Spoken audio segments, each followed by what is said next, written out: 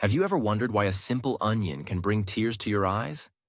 When you chop an onion, you're not just slicing through its layers.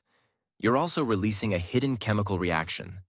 See, onions contain amino acid sulfoxides, which form sulfenic acids. When you cut an onion, these sulfenic acids are released and combine with other enzymes present to create a volatile compound called syn-propanethyl S-oxide. This compound quickly vaporizes and wafts into the air, making a beeline straight to your eyes. And here's where the body's defense mechanism kicks in. Your eyes recognize syn-propanethyl S-oxide as an irritating substance, similar to how they react to smoke. This activates your lacrimal glands, producing tears to wash it away. Basically, your eyes are crying in self-defense. Next time you're slicing onions, just remember it's not personal, it's chemistry.